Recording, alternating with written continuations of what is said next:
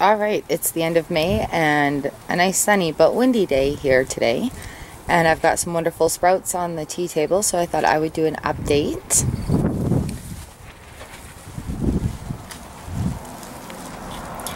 I decided to get rid of that lavender right there completely because it wasn't doing a single thing. Put it in there. And when I pulled it up, there was some mesh netting around the roots and I think it had strangled. So I pulled that all off and there's a little tiny bit of the root left there.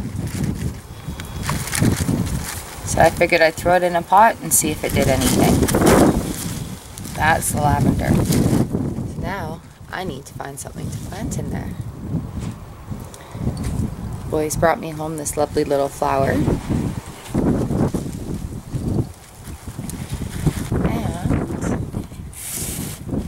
Huzzah, here comes the yarrow. Glad I left that alone. It's looking quite lovely. What do we have in here? Little sprouts of chamomile. Yes. Chamomile are looking quite lovely.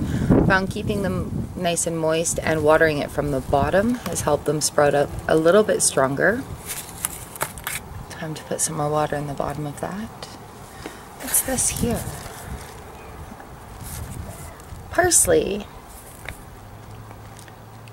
I'd almost given up on that one. Alright. This is the marigold and calendula. They're sprouting up quite nicely.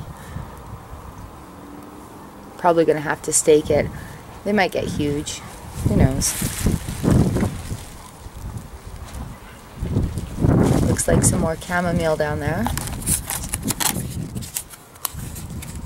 Yes. Planted April 25th. In my little teapot, I've got some flax coming up. It's going to be so cute.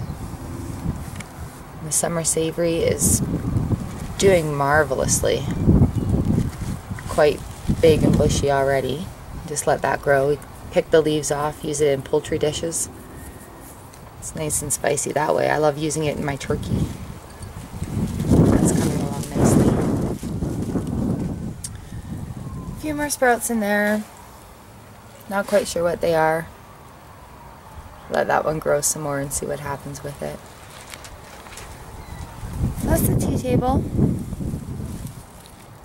Getting a little sprouty and green. Thanks for watching and I'll keep you updated.